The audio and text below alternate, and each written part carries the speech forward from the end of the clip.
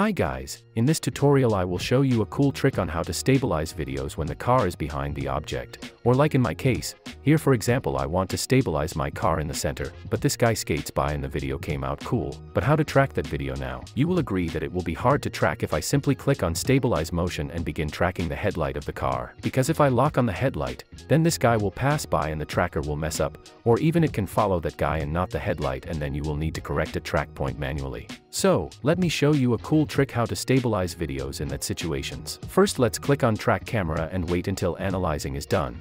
Once it's done, it's important to select points there where you want to lock on, or stabilize the video. For example, I'm going to lock on the headlight of the car. Let's select points that are on headlight, then right-click and select, Create Solid and Camera. So now we will need to correct that solid. Select Track Solid Layer and I will rotate it until it will look like this. Now press S on your keyboard and make that solid very tiny. I will change the scale to 1. I made it tiny because I want my tracking to be accurate and smooth. Now make sure to toggle off your clip so we can see only the tiny solid on the screen. And now select your clip, 3D tracker camera and a track solid and pre-compose them into one layer. Make sure move all attributes and adjust composition duration is selected and then hit OK. Now make sure you are at the very beginning of your clip and then click on stabilize motion. Let's make that track point slightly bigger and then move it on the track solid. Now click on Options, check RGB and then toggle on Adapt feature on every frame. Note, this is not necessary to do, but it will make tracking more accurate and will avoid a slight jitters while analyzing. Let's hit OK now and then click on Tracking Forward button and wait until analyzing is done.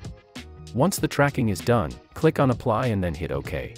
Now we can close tracking window and go back to our main composition. Let's double click on Precomposed Layer to go inside it and make sure to toggle on your clip and toggle off Track Solid Layer. Now we can close the Precomposed tab and go back to our main composition and check if the video is stabilized.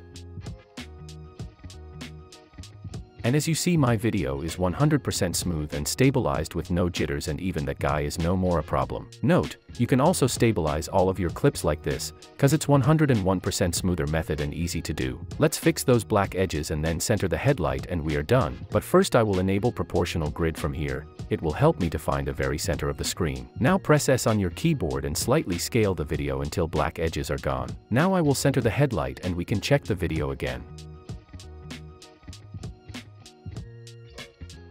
That looks so smooth and clean. Hope this video was helpful. Thanks for watching and like the video please.